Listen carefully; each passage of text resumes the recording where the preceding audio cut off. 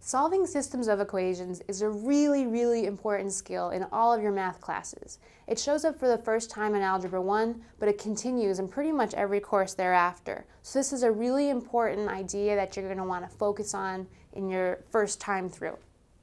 A system of equations is two or more equations that contain the same variables. In algebra class, you'll probably only see two variables that are both raised to the first power. But when you get into advanced algebra or algebra 2, you might start seeing things with x squareds, y squareds. Sometimes you have 3 or even 4 equations, not just x and y, but x, y, z, and w, or something like that. But for algebra, most of the time we're just talking about two equations that have x and y in both of them. The solution to a system of equations is the solution in both or all original equations.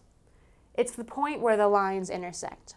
What that means is that if I take my x and y pair that I think is the solution and I substitute them into both original equations will come out true. They'll come out as equalities. That's how I'll know if my work is correct.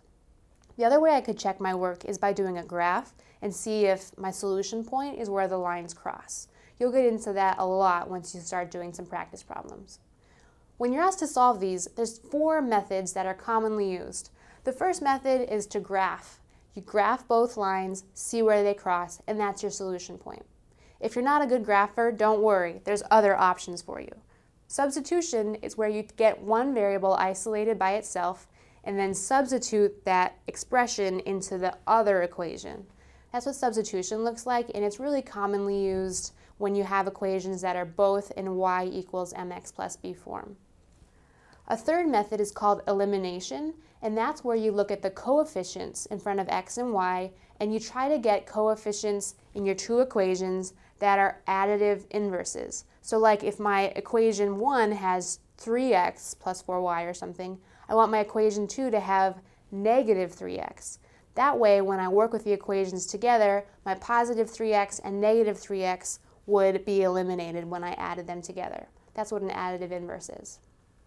The fourth method is something that you don't see until you're more advanced in math classes, probably not until your advanced algebra or algebra 2 class. So I'm going to cross that off. We're not going to be going over that in the algebra 1 course, but you will see that in your future.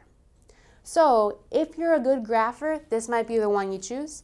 If you're good at using algebra, like you're pretty accurate when you write out all of your math homework and you don't lose negative signs, you're pretty good with fractions, stuff like that, substitution or elimination might be your favorite method.